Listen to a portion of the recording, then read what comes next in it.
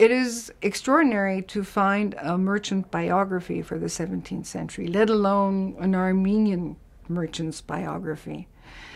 A man by the name of Marcara Avanchintz came from a major family in India, but they were initially based in New Jaffa. He and his 7 brothers were in the gem trade, which involved the diamond trade, but also precious stones, garnets.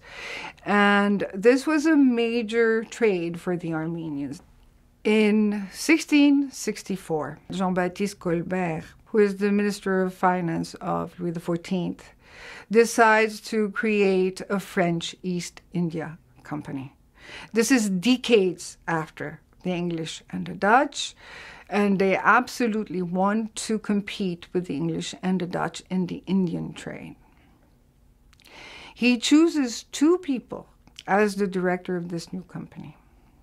One of them is a Dutchman named François Caron, who's changed his name and turned to Catholicism. He is an expert on Asian trade. The other is Marcara Avanchintz. Marcara Avanchintz is given the title of director of all of the French counters in Persia and India. These 2 men, together with supervising directors, sail to India on a ship named La Couronne with the hope of opening India to French trade. The reason that Jean-Baptiste Colbert hired a Dutchman and an Armenian is that these were the 2 major networks in Asian trade. And he knew that Marcara Avanchintz was very well placed in the Indian trade, and he knew of the knowledge that the Armenians had. It is Marcara Avanchintz who basically gets the first firman from the King of Golconda in 1669. He does this through his own relationship. He actually knows the nephew of the king. He obtains a wonderful firman. The Dutch and the English never had anything like it. The French are exempt of all duties for trading in India. Shortly after this success, his co-director, Caron, accuses him of embezzlement and of being more loyal to the Armenian network than to the French, and does everything to get him into trouble. Marcara had Rajput guards, and he knew about the accusations.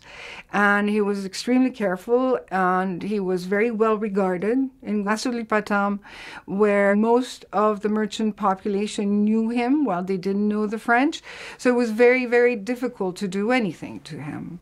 The French went to kidnap him during a baptism, and they captured him, 2 of his nephews, and his son. Seeing that there's trouble and that he has a lot of support in India and they have none, they decide to imprison him in the hold of a ship. For 32 months, the ship went around the world, including to Brazil.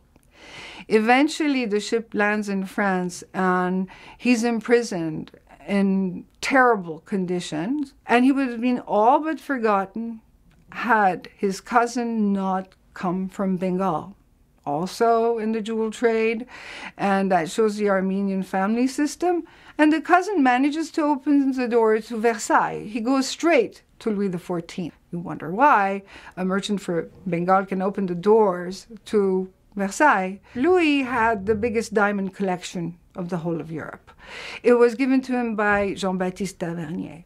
Jean-Baptiste Tavernier worked with the Armenians. His sources were Armenian. So Louis loved his diamond collection and knew of the merchants. So he intervenes and gets Marcara out of prison, at which point Marcara sues the French East India Company. There's going to be 2 lawsuits, and he wins against the French East India Company. So his story is in the French archives at the Bibliothèque Nationale.